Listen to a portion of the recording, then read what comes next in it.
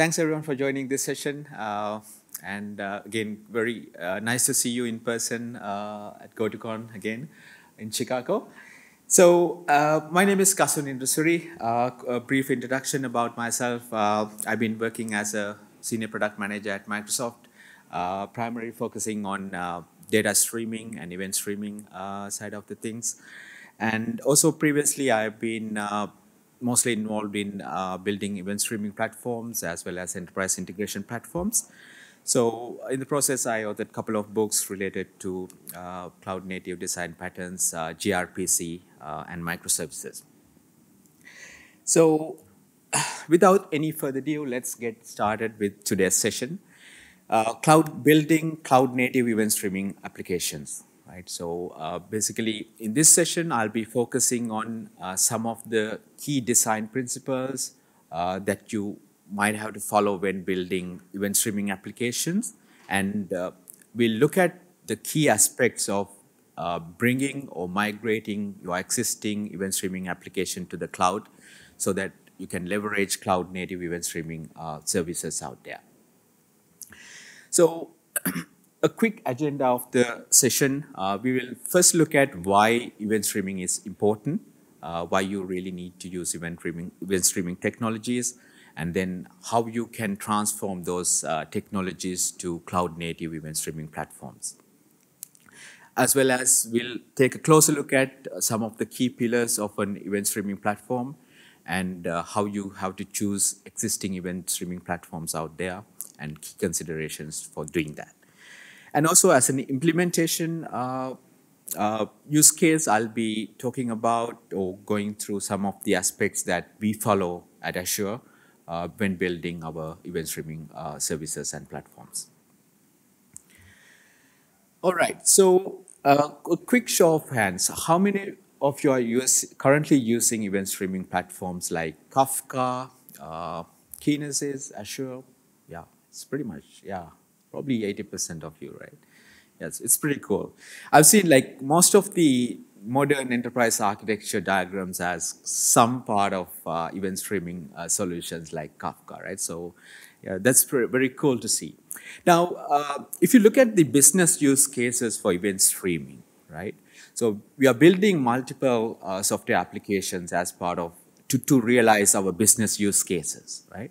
And as part of these applications, most of these applications generate very large volume of events, right? And also any business use case needs to deal with multiple events, event sources. And as part of the business, what you have to do is you have to collect all these different events, store them, and process them to generate business insights. So there are multiple use cases related to event streaming, such as analyzing or collecting web click streams, analyzing financial data coming in, and detecting any anomalies or frauds, as well as you have multiple applications you build, right? So if you are, especially when you are building microservices application, you need to collect all the different logs that are coming from multiple microservices and then analyze and generate insight out of that.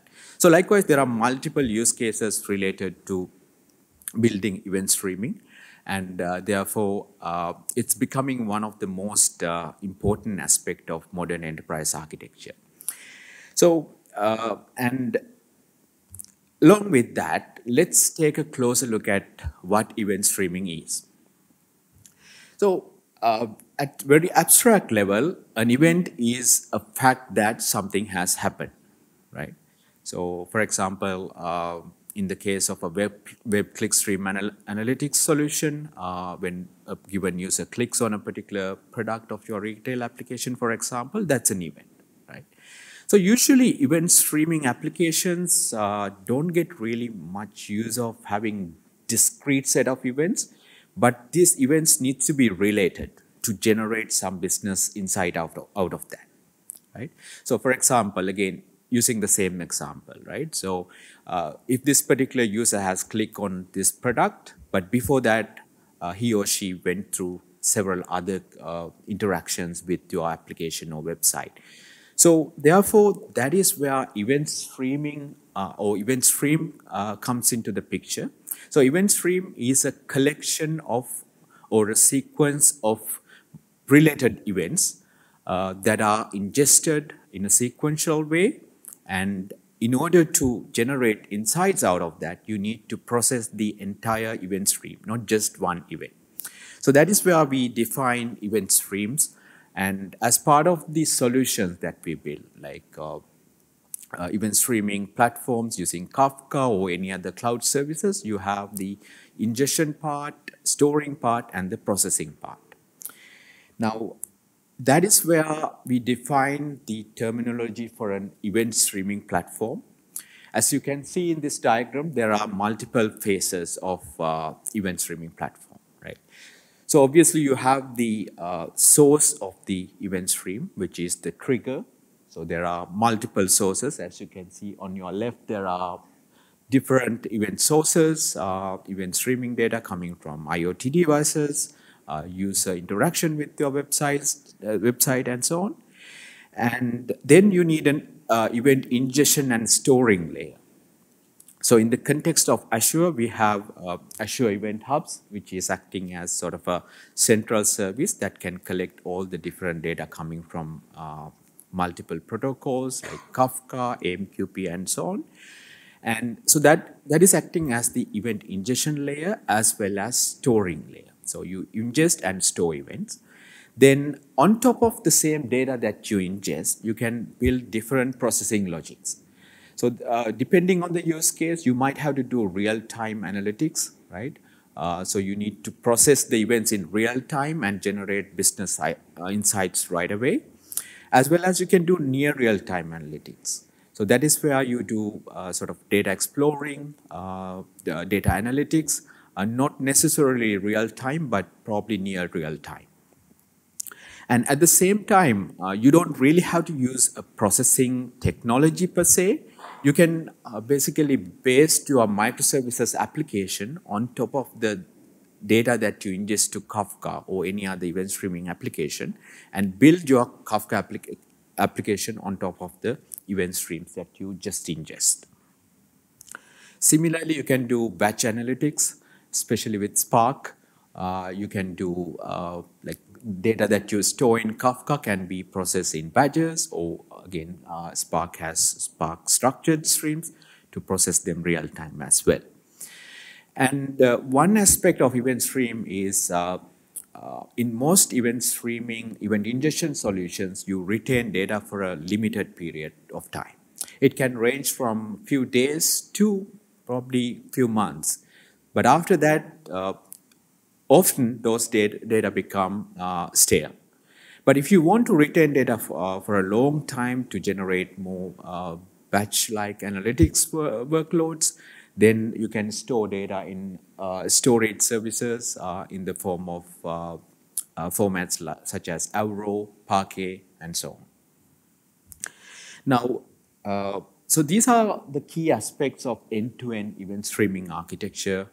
So you can apply this. This is a common pattern that you can implement with any solution out there. So you can use Kafka, on-prem Kafka, and then you can have your own microservices application processing them, as well as you can implement the same thing with pretty much with any cloud services that you're using. Now, our topic is all about cloud-native event streaming, right? So let's take a closer look at what are the key aspects of cloud-native event streaming. Cloud-native is sort of an overloaded term, so I'm not going to sort of give my own definition of cloud-native, but rather let's look at some of the bottlenecks, some of the limitations that we often see with existing event streaming solutions or event streaming brokers. Now, how many of you are currently running Kafka on-prem or managing Kafka clusters? All right, I can see few people, quite a few people are using Kafka and managing it by yourself. So I think all these limitations, I think most of you are familiar with these things, like the operation overhead, starting from setting up a Kafka cluster, managing them, managing Zookeeper or Kraft or whatever. So it'll be an sort of a daunting task.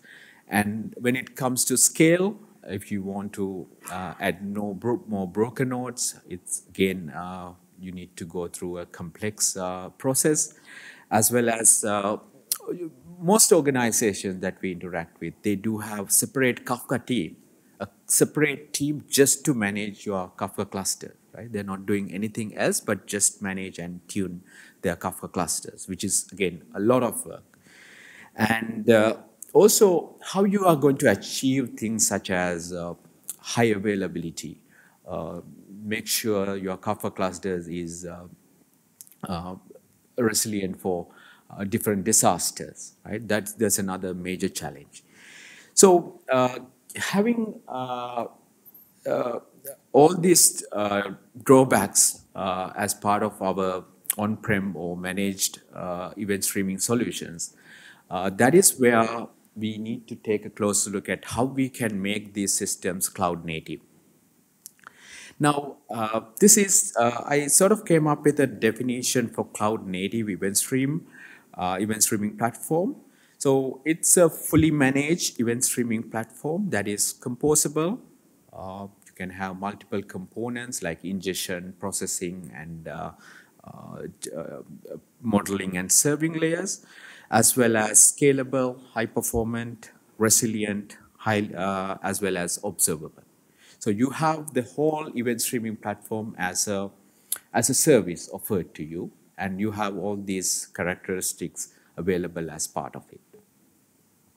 Now, before I jump into the details of a cloud native event streaming characteristics, let's take a closer look at some of the key components of event ingestion. So for the rest of the talk, I'll be mostly focusing on event ingestion side of the things, like the role of Kafka and other event brokers has to play, because that is probably the most important aspect of any event streaming platform.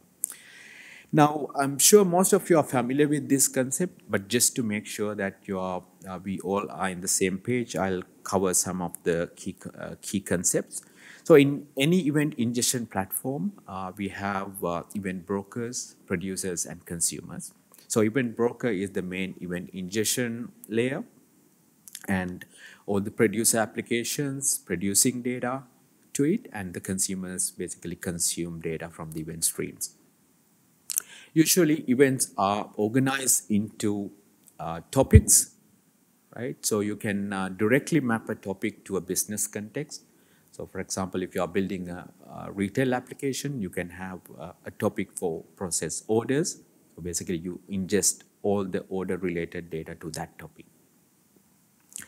And most of these platforms use partition consumer model, where you basically partition your topic into multiple partitions or shards, so that you can parallelize the processing of the events that you ingest. So you can think of partition as a way of scaling your event streams, similar to having multiple lanes in a freeway, right? So if you need more throughput, you put more partitions. If you need to like less congestion in a freeway, you put more lanes, right? Then you can have more vehicles going in the freeway. So similarly, we use partition consumer model, and on the consumer side, you can also organize consumers into multiple consumer groups.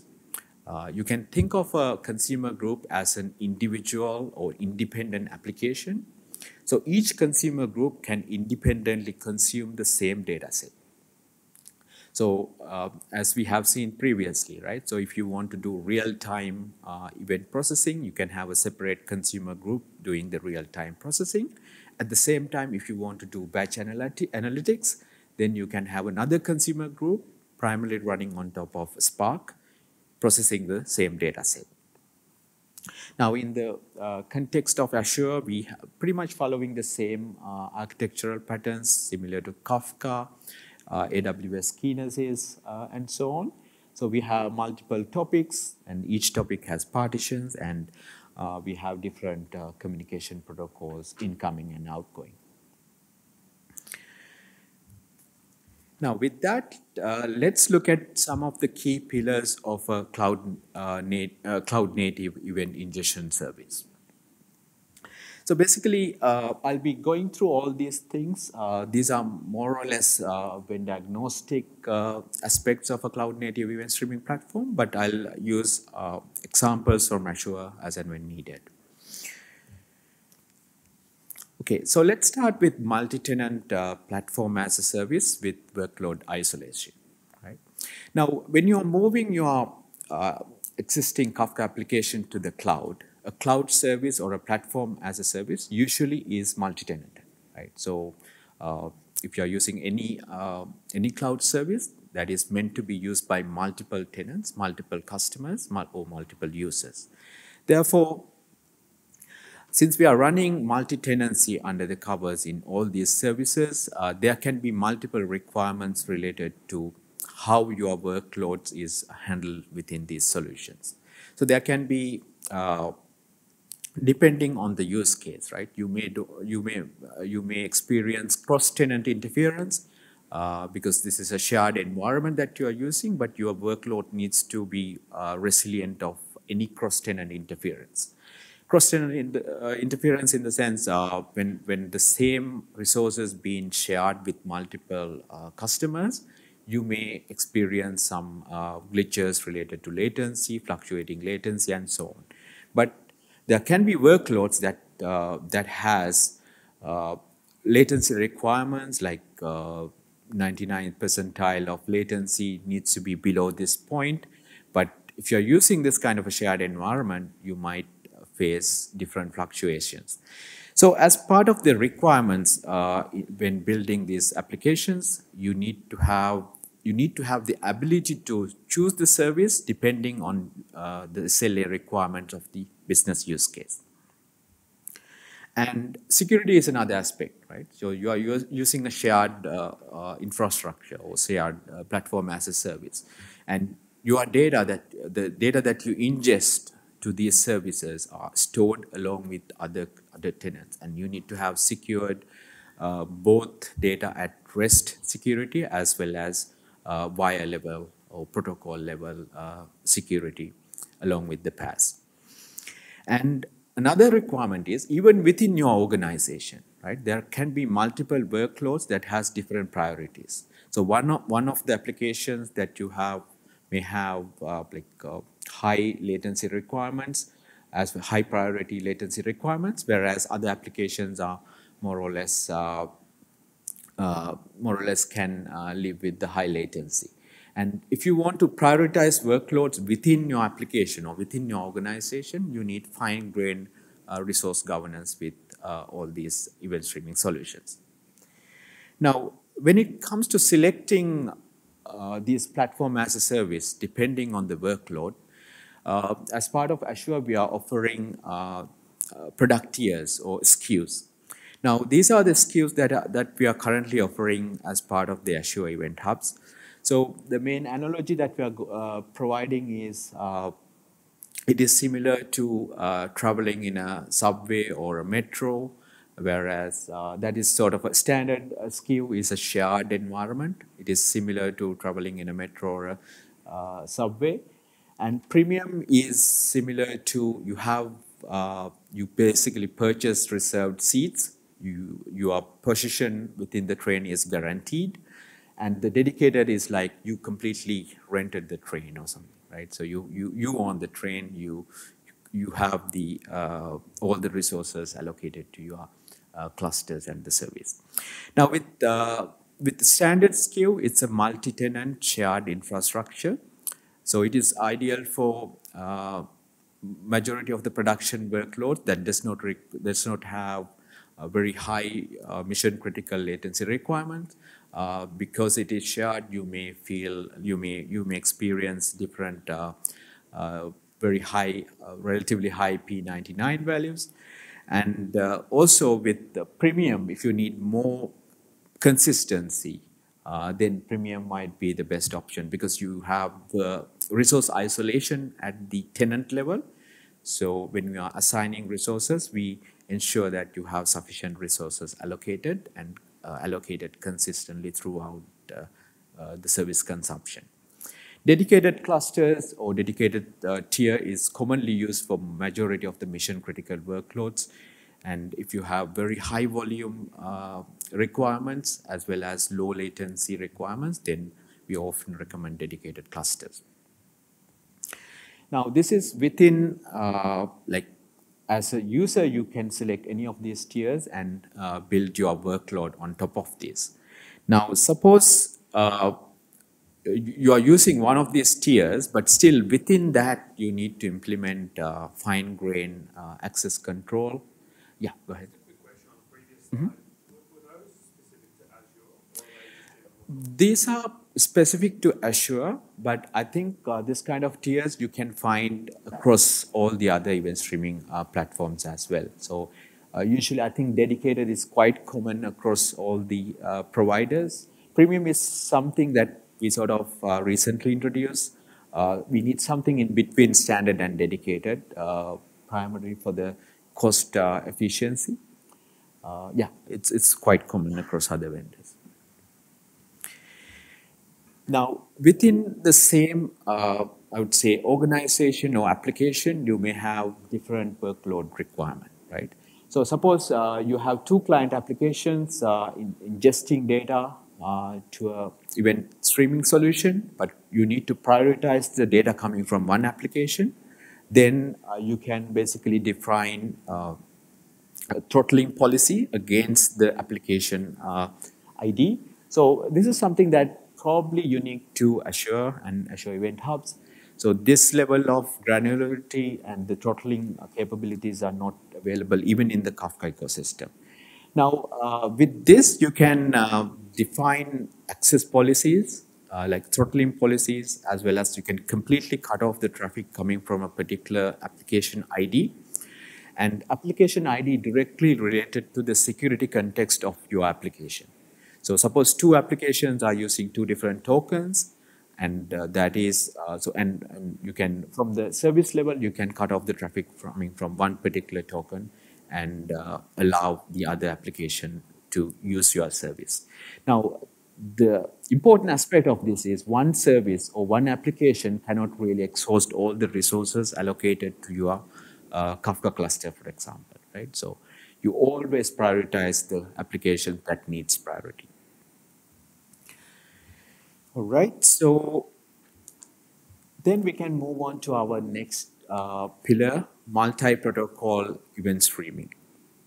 So usually most of the event streaming solutions out there, so they need to have the interoperability with multiple source and target systems, right? So obviously, if you're using Kafka, and Kafka is probably the most prominent protocol when it comes to event streaming, but as part of an event streaming service, we always recommend to have select a service that has multiple protocol native support.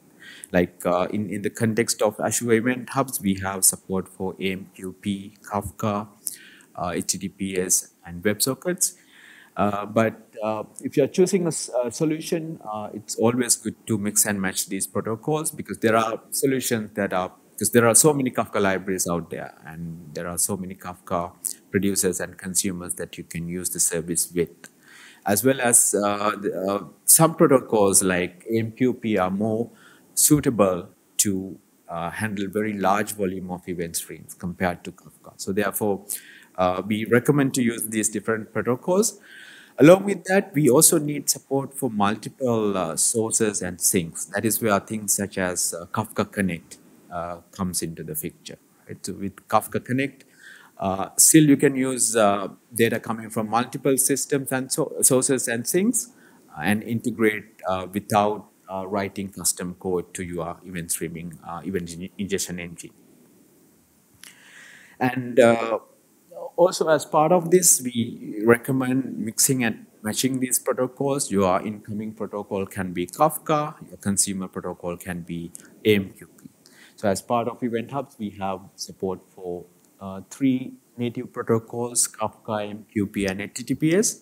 And consumer side, we have support for Kafka and AMQP. And for any different source and target systems, we have Kafka Connect based connectivity as well. All right. So now let's look at the next aspect of cloud native event streaming. That is high performance event streaming. So performance can be defined in multiple ways in terms of the event streaming platforms, right? So it can be ingestion throughput, how quickly you can ingest data to an event streaming service such as Kafka. And so in that context, you would primarily measure the latency of producing data and getting an acknowledgement from the producer side. But also you can also look at the end-to-end latency. So from the producer to all the way down to the consumer, you can measure the latency, right? From the ingestion time to the consumption time, you can measure the latency, and that defines the end-to-end latency. So usually with all these different cloud native solutions, especially if you have moved from on-prem event streaming broker to a cloud-based one or a platform as a service, performance can be an important aspect. So you would most probably expect the same performance as you had with on-prem with platform as a service solution as well. So it's there's a sort of a misconception on you won't be able to achieve same performance with cloud-based or PaaS solutions, but most of the vendors in this space are consistently improving their performance to match the same or better performance as with their on-prem system. Now, in terms of measuring the performance, there are multiple frameworks available. One of the most common ones, one of the most popular frameworks is Open Messaging Benchmark. It is similar to like benchmarking your RESTful service, but in this case, we are benchmarking broker solutions like Kafka, Pulsar. There are multiple adapters available for different broker solutions. It's an open source Linux Foundation project, so we heavily use this framework to build our own performance benchmarks as well. Now, one advantage that you get with cloud native event streaming is that you don't really have to tune your clusters. It is already being done by the cloud provider. So only thing that you need to sort of optimize is your client-side parameters, right? So for example, if you are using Kafka, you can optimize your batch size, link a millisecond interval, as well as the acts that you use at the producer level. So that is another advantage that you get with these PaaS-based event streaming platforms. Now, some of the latency measurements that we did with Azure Event Hubs, we recently introduced our premium SKU as well as a new dedicated SKU. So with all these performance improvements, as you can see, we have seen like less than 10 millisecond of end-to-end latency from producer to consumer, and also the consistency. The chart at the bottom, you can see a comparison between Azure Event Hubs and another popular Kafka cloud provider. You can see the latency fluctuation for the same, like a similar cluster. And also, we had multiple customers who are using this service for mission critical workloads, and some of the requirements were to have P99 below a certain level, like 30 milliseconds in this case. So with these new clusters, we managed to achieve, as you can see, right, average less than 10 millisecond, P99 around 30 millisecond. And if you're new to the 99th percentile, that means 99% of your latency values are below 30 milliseconds. So that's an important measurement in any event streaming platform. So it's important to measure. If you are migrating from an existing Kafka cluster to a cloud provider, it's very important to measure the latency as well as the throughput. And that's why benchmarking frameworks such as Open Messaging Benchmark can come in really handy. All right, so let's talk about high availability in cloud native event streaming platforms. So high availability can come in different forms.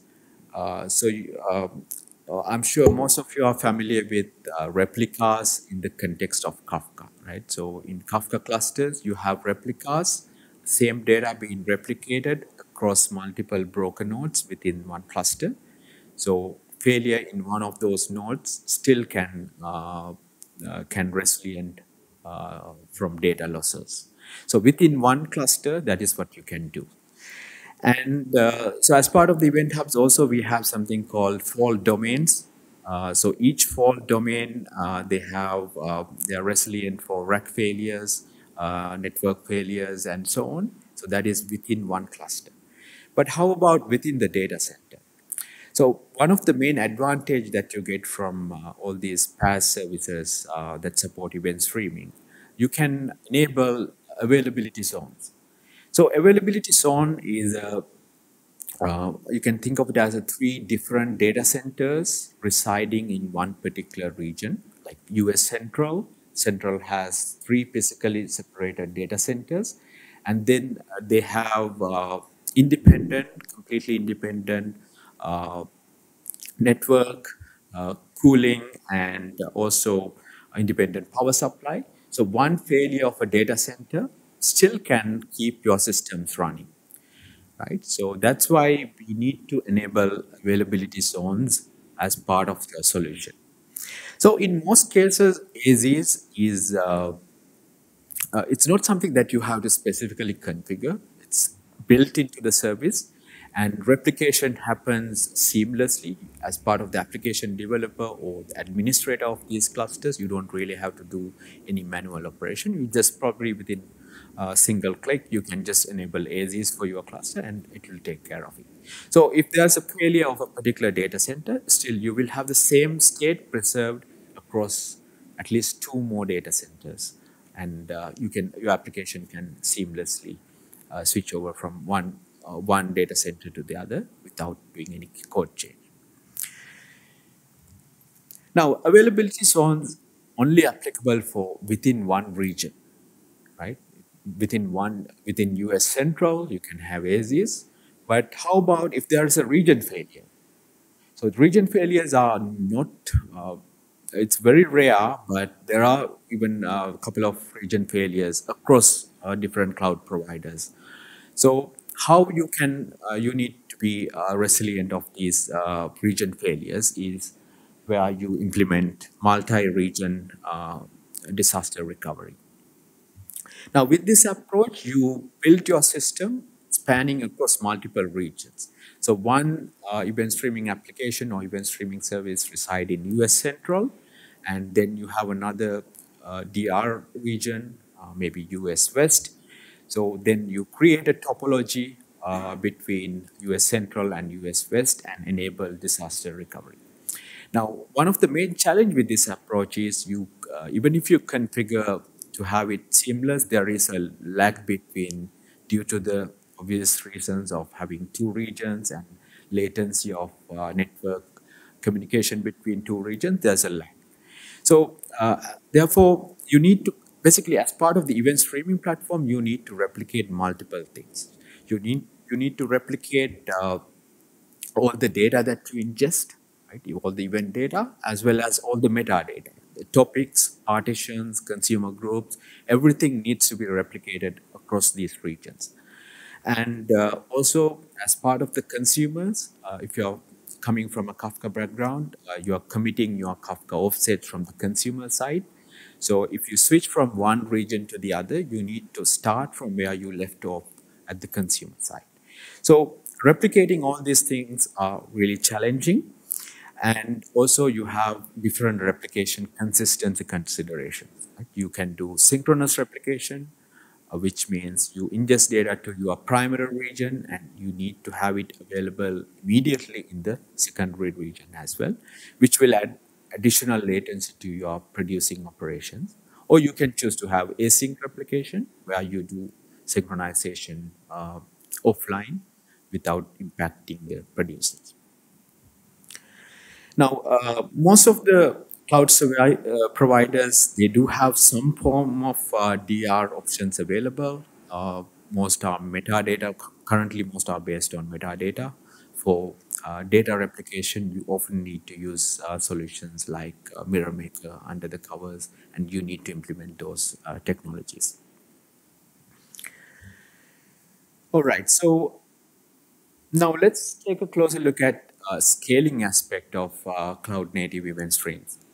Now, scaling is, especially with event streaming, scaling can be a pretty daunting task, especially if you are building your on-prem event streaming platforms. You need to add more broker nodes, more resources to your clusters. But if you're using cloud service, you can choose to have dynamic scaling. So depending on the data coming in, number of events or megabyte per second or number of events coming in, you can have more resources allocated to your cluster. So basically you allocate scale units when you create these PaaS resources, and you can basically have things such as auto scaling for these resources. Now, it can also done at the partition level, as I explained earlier. So if you need to get more throughput out of your existing infrastructure without adding more resources, you can add more partition. And also, you can change the partition count, primarily increase the partition count as needed without impacting the client applications. But bringing down the partition count is not something we recommend. So scaling can be done, like you can do dynamic scaling, but then cost of event streaming can come into the picture very soon. So because we are dealing with very large volume of data, you need to be really concerned about the overall cost efficiency of your event streaming solutions. So most of the event streaming solutions, they do have multiple pricing model. One can be based on the usage, based on the number of events that you ingest, as well as number of bytes that you ingest or consume. So that is usage-based pricing, or there can be capacity allocation-based pricing. So usage-based pricing can become really expensive if you are ingesting very large volume of data. So that is where you need to switch to capacity allocation-based pricing, where you allocate certain capacity for your cluster and you are paying a fixed amount for that cluster, but those clusters have very high data volume capabilities. So it's very important to look at your workload and determine what is the most suitable pricing model.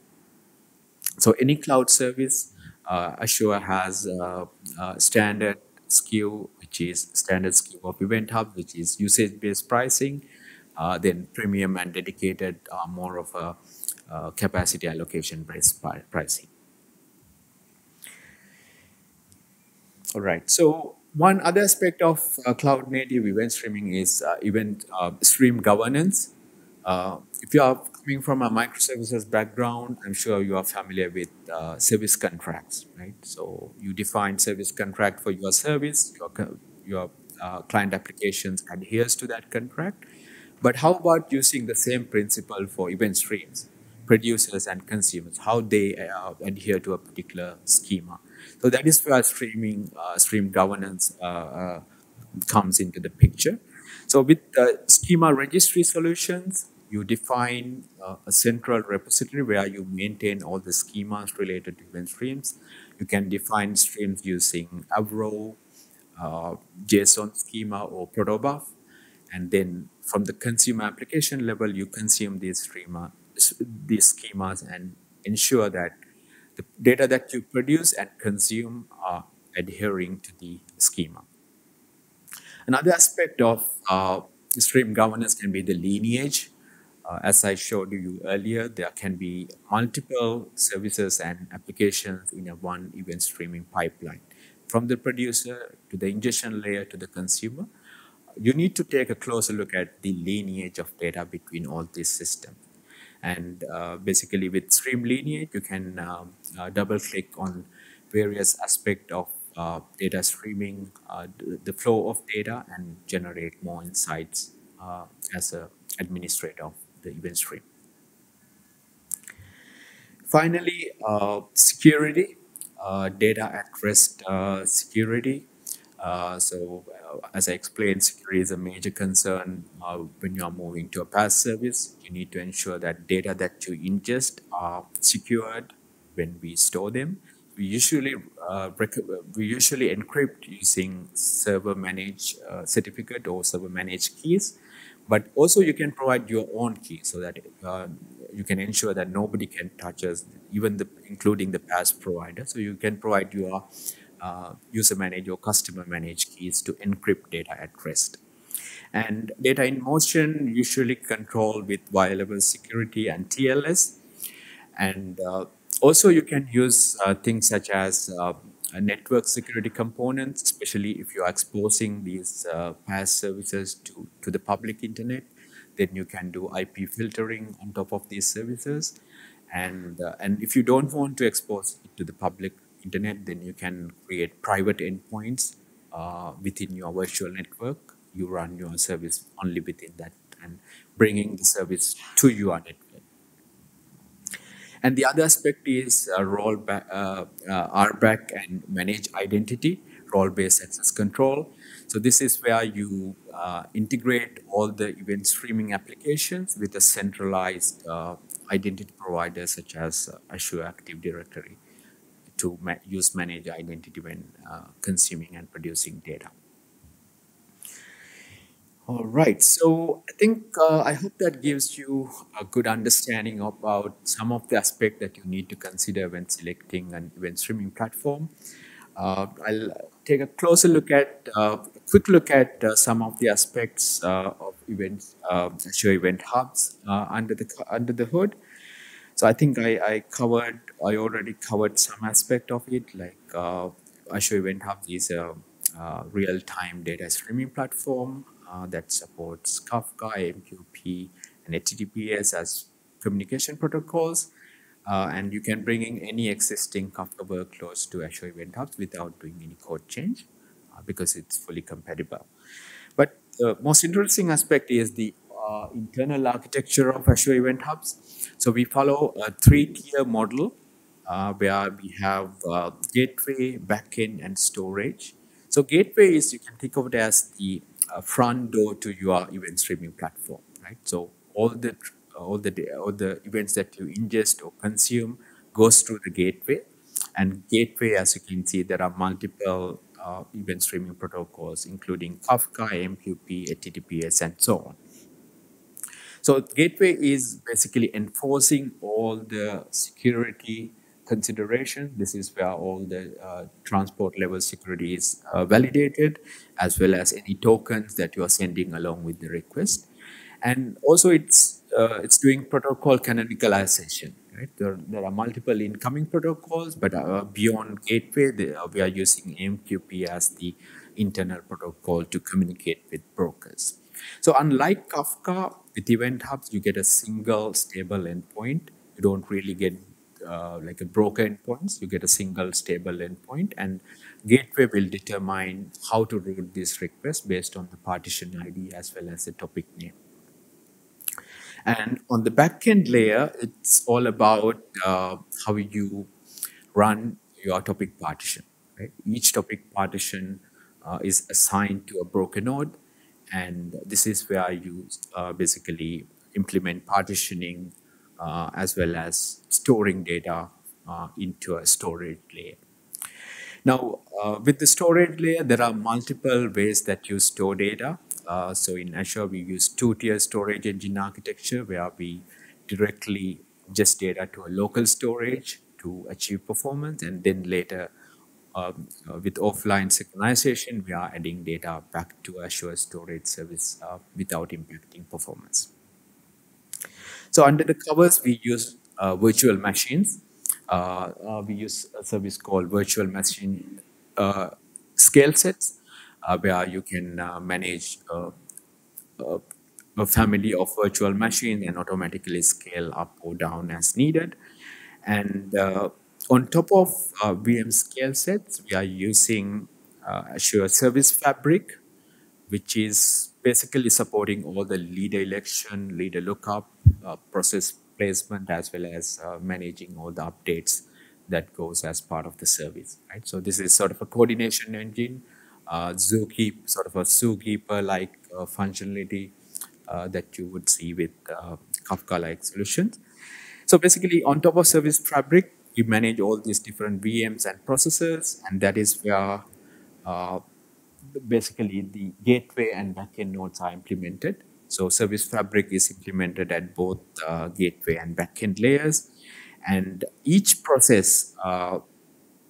So these process containers are not necessarily Docker containers. These are our own definition of a container running running on top of Service Fabric.